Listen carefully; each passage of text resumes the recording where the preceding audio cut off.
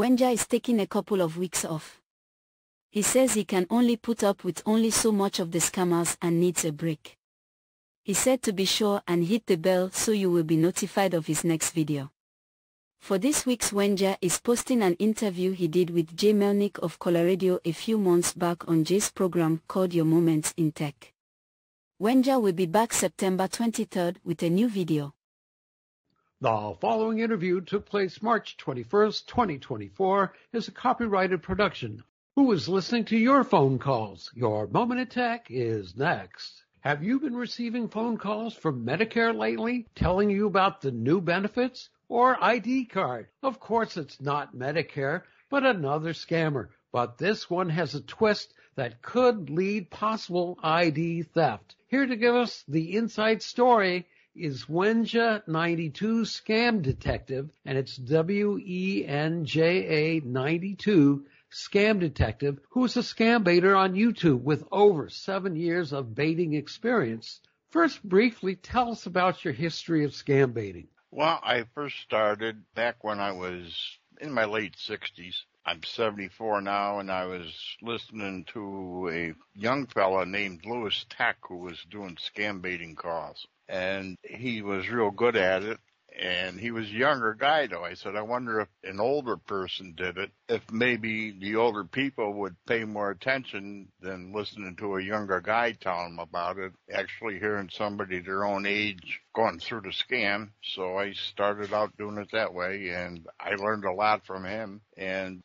from a lot of other people now since I've been doing it for so long. But that's basically how I started. So let's get into this particular scam. How does this scam work? You'll get a call saying it's Medicare, and they'll ask you if you've received your new green and white Medicare card. If you don't know, you say, no, I haven't. And then they'll say, well, in order to get it, we need your Medicare number. And they'll ask for your Medicare number so they can say they're going to send you a new card. Well, Medicare isn't giving out new cards. All they want is that Medicare number, which they can sell on the dark web for who knows how much.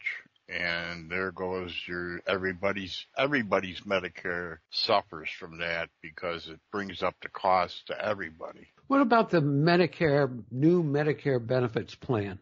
That is one they're doing now where they'll call and say you're eligible for the expanded benefits, and they'll go through and tell you you can get the dental and groceries and all this other free stuff. And they'll tell you that they're going to connect you to an agent. What they do is they'll connect you to somebody in the U.S., and that's how they get around the do not call list, because they'll read off of a script that you're given permission to be called even though you're on the do not call list. But they read the script so fast and their accent is such that you can't understand them anyway, and so you're given the U.S. place permission to call you back, and that's how they get around the list. And also, while you're if you do get through to somebody in the U.S., they'll stay on the line and they'll get all your information that you're given to the agent here. And that's what makes it so dangerous. The agent may or may not know that somebody is listening in the background, and you're giving all this private information to an agent. Right. And in fact, one time they connected me directly to an agent, and he was American, and I asked him, I said, why would I get insurance from you when you use a call center in India or Pakistan to make your cold calls? And his answer was, well, that's the way it's got to work. At that point, I told him goodbye. What about other types of these same types of insurance scams?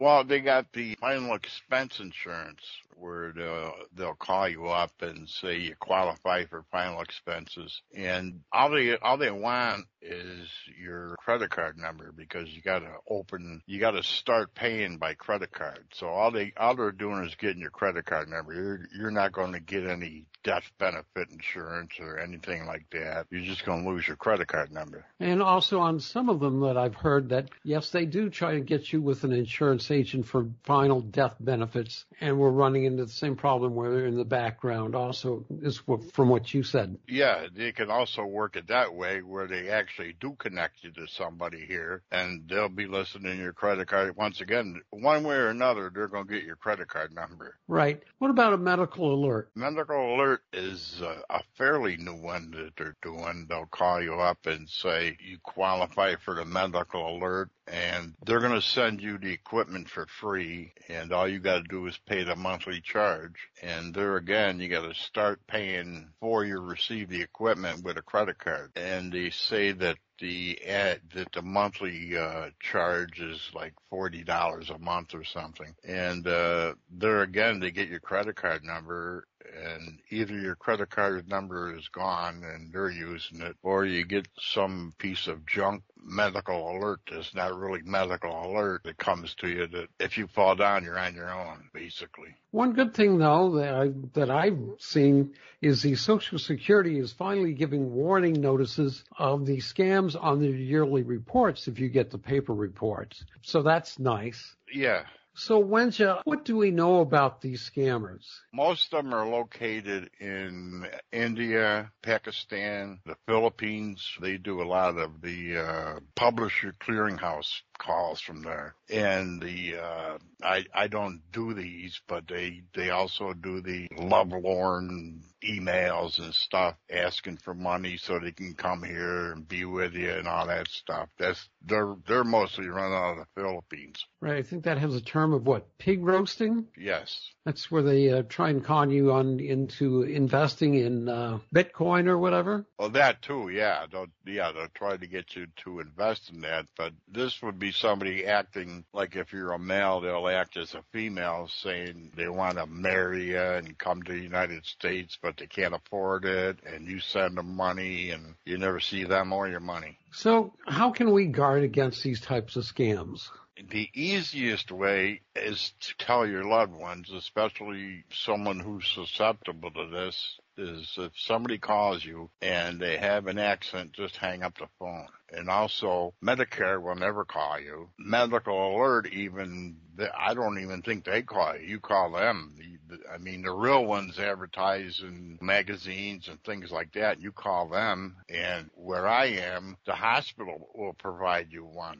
So there's no need to even talk to these people. Just hang the phone up right away. Talk about phone number spoofing. Spoofing is they'll use a local number. It's a software program. They're calling from a computer, and they can put any number they want in there to make it look like they're calling from an actual insurance company, Social Security, and they can put any number they want in there, which when you answer the phone, it looks like a legit phone number. But even if it looks legit, hang up and call the real number that you find for the place that's calling you and call them, and they'll tell you right away, no, we don't call people. And again, what is your YouTube channel? My YouTube channel is Wenja, that's WENJA 92 Scam Detective. And I usually try to put a video out every Monday, and that's about all I do. I don't do a lot of videos. I do one a week. So please protect yourself and the people you care about.